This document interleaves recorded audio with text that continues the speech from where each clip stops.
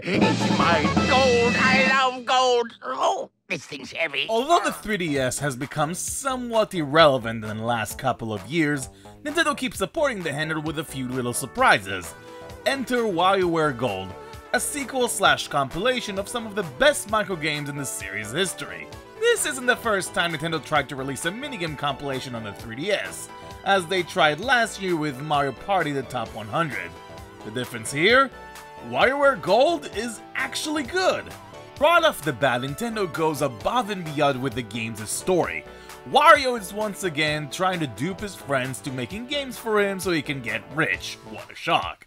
This may be another cliched premise, but the stories that are told around it are actually hilarious. It's all thanks to great visual humor, punchy writing, and stellar vocal performances. Mike, thank Gallium. I mean, there you are. Yes, it is me. Why did you run off like that? You know how I miss you. Even with such a phenomenal vocal cast, the real scene stealer is Wario himself. For once, our pudgy anti-hero finally gets to speak instead of just making random grunts, which is a first since Mario Power Tennis of all things. Charles Martinet has a field day with the role, and every line he delivers is pure gold. Get it? Huh? They cleared 8 whole levels?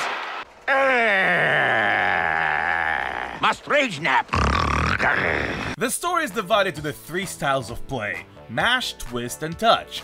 The mash league refers to only using the directional pad or the A button to perform simple commands. The twist league requires using the 3DS gyroscope to move your system left and right. And finally, the touch league, as the name implies, referring to using the touch screen. All of the microgames hold up incredibly well. Not only they behave as responsibly as they originally did, but the graphical update gives them a nice coat of paint. Even when the game throws a curveball and speeds everything up, there's nothing more satisfying than still beating that game despite that hurdle. The highlight of the series for me has always been the Nintendo micro games, and the new ones in Gold are absolutely terrific. That being said, there are a few duds in the roster. Sometimes when you get instructions, the game will give you a very poor visual representation of what to do, and the only way to win is through trial and error. In addition, in the later levels, the game mixes all types together, so going from clicking buttons to using the touchscreen in a moment's time can be rather jarring. Using a finger on a touchscreen will never be as accurate as a stylus. Once the story mode is complete, there are plenty of extra challenges to partake in, like playing the game with only 1 life or on very hard mode.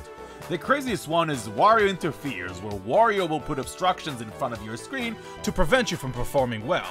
It makes the blank time between the microgames a brief moment where you can rub away the paint or goop away, adding an extra layer of challenge. Doing all those different modes grant coins, and they can be used on toy capsules. Each capsule unlocks a collectible. You can get some traditional prizes like character cards or music, to some of the zaniest yet coolest rewards in recent memory. For example, in Amiibo mode, Wario will draw a crude picture of whatever Amiibo you place, but the funniest one of them all are the studio sessions. This gives players the option to redub the entire dialogue of the game. Even if the microphone quality of the 3DS is far from stellar, it still manages to become funny yet effective distraction. Body and mind, for we must never neglect the intellect. Never, Master.